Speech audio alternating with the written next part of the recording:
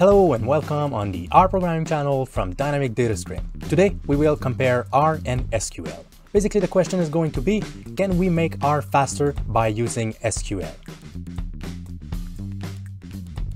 This tutorial is a follow-up from the R speedup tutorial. If you're interested in seeing how different approaches in R compare to each other, go click this link. The first thing we will do is we will generate a random dataset. Basically, we're making a dataset with a column called viewer ID and another column called movie ID and another called value. And the idea is going to compute the number of times that two viewers have watched the movies in common. And we will call that viewer coupling.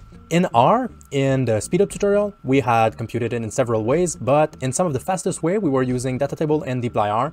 And the strategy was to do a self-inner join, where afterwards we do a filter and then an aggregation and a sum. This is the code for dplyr. As you can see, we do an inner join and then we filter for viewer IDs higher than the other viewer IDs. We group by those pairs and then we do a sum. Here for datatable, we applied the same type of strategy.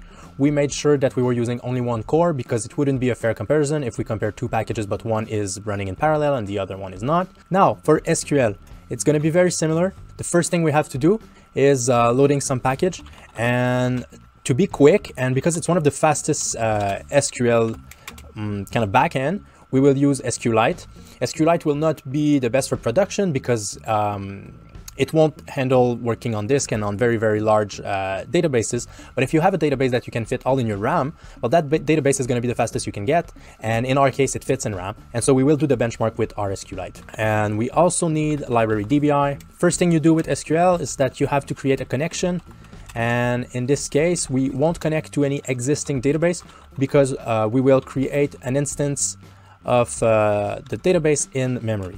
Then we will bring our data frame into this new database simply by creating a table called df1 from our data frame df, and we will repeat that to have the exact same table but df2. We will also index our tables to make it as fast as we can. We repeat that for the second table. So now we can run the actual or write the actual inner join.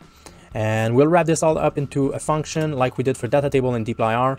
We will first create a query. We will select from df1 as A and df2 as B, where A.movie ID equal B.movie ID and A.viewer ID is greater than B.viewer ID. We'll group by v1, v2, and for that to work we have to say that we wanted a viewer ID as v1, b viewer ID as v2, and we will do a count as vc for coupling. Then we'll save the result of that operation into dfSQL and we'll get the result with dbFetch. We want to fetch the res. We will make sure that we clear those results and we will return the dfSQL. And that's it for the SQL version. Now we will run a benchmark and see which is the fastest. Okay, so the fastest is datatable.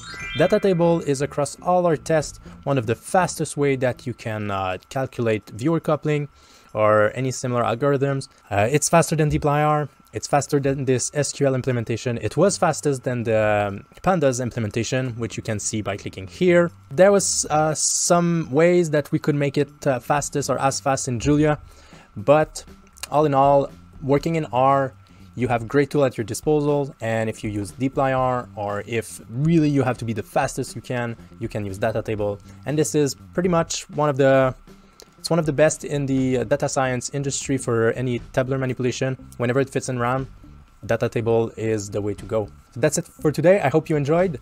Thanks for watching and see you next time.